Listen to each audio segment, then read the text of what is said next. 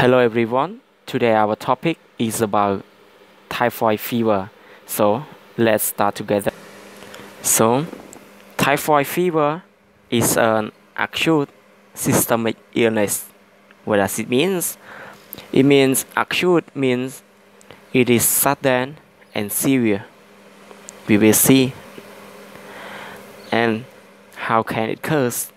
It causes by a bacteria called Samonella Typhi, and one more is less severe, we call Samonella paratyphoid. And Samonella paratyphoid, it has three groups of it: Samonella Paratyphi A, Samonella Paratyphi B, and Samonella Paratyphi C. So let's see about its reservoir. A human is the only natural host of it. It means, and it transmits from a people to another people because of poor hygiene. What does it mean? It means when someone that are infected, and one day that bacteria will be excreted from our body through our feces. And if we are poor hygiene, the part of the bacteria that come through our feces will come into our food or water through what?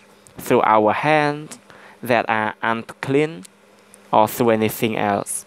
And one day, if we eat or drink it, we will get the contaminated water or food, and we will become a typhoid fever. So now let us see some about Salmonella. Salmonella is a gram-negative bacilli that it is a family of enterobacteriaceae. What does it mean? Enterobacteriaceae. Entero means it's come through the gastrointestinal tract, and it will pass into our stomach. It means our blood.